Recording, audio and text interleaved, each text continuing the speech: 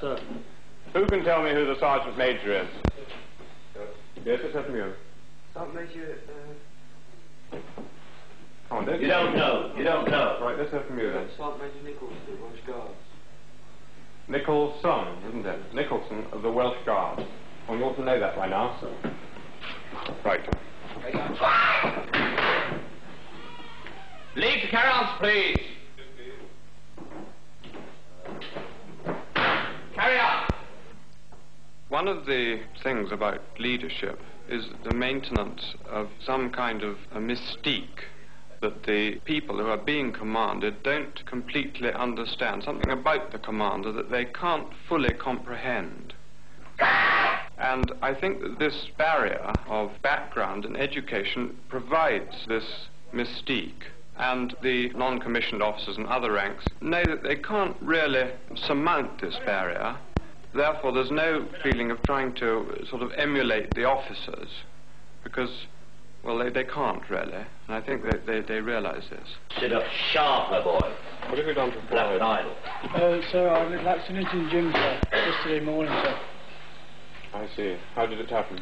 Oh, well, sir, I went to pick some barbells upstairs doing exercise, and some, accidentally dropped on my head, sir. How many stitches you got? None, sir.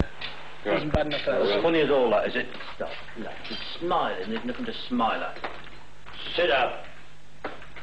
Now, can you tell me how many battalions we have in the regiment? 2, sir. And where are they both stationed? One in 1st Battalion stationed at Caterham Barracks, Surrey, sir. And the 2nd Battalion stationed at Wuppertal, Germany. PFPO 46, sir. Well done. And it's BF, not PF. Right, can you tell me what the regimental motto is? Honor, soit, quo mali, your parts. Yeah. Well, yeah, that's exactly one version of it. Anybody say it's slightly better than that? Sir. All right, Trig, let's hear from you. Honey, soit, quo mali, parts. Good. Well done, Trig. I am adjutant here at Sandhurst, but it is in my capacity really as a serving officer of the Howser Brigade that I act as a link with the regimental headquarters and help them in the selection of candidates and subsequently officers for the Howser Brigade. The system is a very straightforward one. There's no mystery to it. It has been suggested by many that it is an essential qualification before joining the Howser Brigade that one must wear not only no school tie, but one of the accepted varieties of tie. This, I don't think, is true. He must not be an oddity when he joins. He must not be, we'll say, like a bean in a packet of peas or a bit of grit on a well-oiled machine. He must fit in. If an officer who joins any regiment, or any organization for that matter, is brilliantly clever, frightfully good, very ambitious, very successful, but for one reason or another he does not fit in, it simply is not going to work. For me to describe exactly what one is looking for, how one will detect a person who will not fit in, is very difficult to put into words. But I think one gets a feeling, perhaps.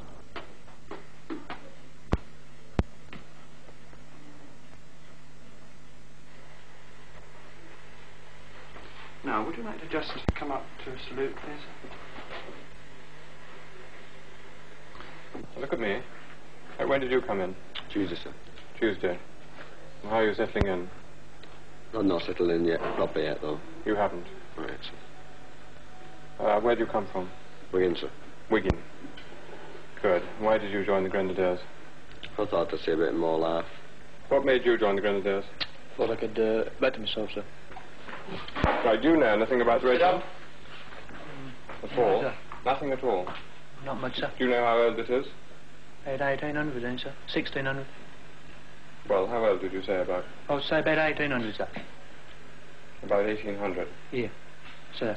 Well, you're not quite right. It's 1656 it was founded, so it's about 310 years old. What made you join the regiment? Best. You thought it was the best? For me, yeah. Sir. Who told you that? Nobody. Nobody. You've always thought so, have you? Sir. Good. It won't be the best if you don't start that noise rank, boy. Never mind your yes.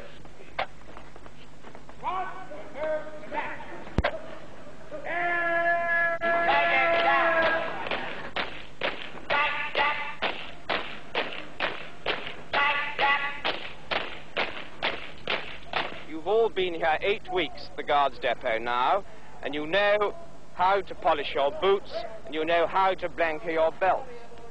Now, I consider that you are up to the standard of an 8-week squad. I will therefore pass you. Personally, if it was left to me, I don't think you'd get a weekend on this morning's performance. It wasn't a good performance, and you've got a lot to learn yet, believe me. Now, before you get away on this weekend, think of one or two things. You're being allowed out of the Guards depot on a weekend, and you're dressed as a Coldstream Guardsman to the outside world. You want to act like one. Also, remember that when you get up to your hometown, surprisingly enough, the air at Purbright's very healthy. We don't get many sick people here, but suddenly, when you get in your hometown, we get people going sick. There must be different air up there. And the other thing you want to do on leave is, if you get hold of somebody who wants to come back and join the regiment, bring him back with you. We'll fit him up. We'll knit him in. Now, the other thing you've got to do is remember that if you're going to Newcastle and it takes 6.5 hours to get there, it's obviously going to take 6.5 hours to get back. Right, now get away, have a good weekend, have a good rest, don't get too fat and idle, too much of your mother's pudding, and don't drink too much either. Look at your front. Right, Sergeant Robertson, get him away. Come on, pick him up, look sharp, you don't look as though you want to go. Front attention. Front to your left. Step to the time I call out. By the right! Right, no, right, no, right, no, right, no. What are yours? Right. Eyes. Right.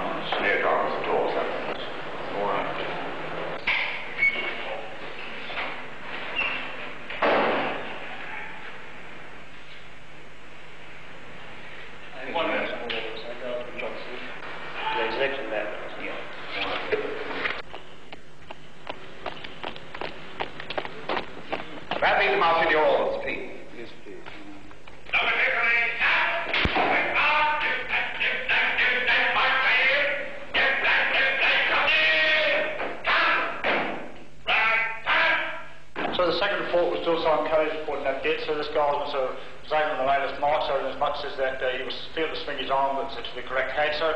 And on the 3 occasions, sir, missed the change arms word of command, sir. You prepared to accept my award, or do you want to go for trial by court martial? No, I accept your appointment, sir. Forfeit 3 days' pay, forfeit 2 days' pay by royal warrant. Hurry! Number 3, right hand!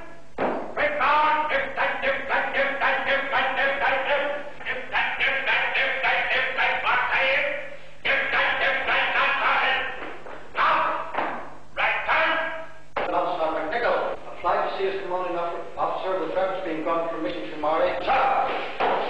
It's not a very convenient time for the battalion, as you'll probably realise, to have your wedding in the last week in August. A bit difficult for me to change it at the moment, sir. Yes. So you've made the arrangements that long in advance? Yes, sir. Yes. How long have you known in advance? A long time? Yes, sir, 2 years. 2 years. And you'll know her parents and she knows yours and that sort of thing? Yes, sir. Good. All right, Tom. Well, yes, what's happening? I'll grant both applications and wish you all the very best of luck.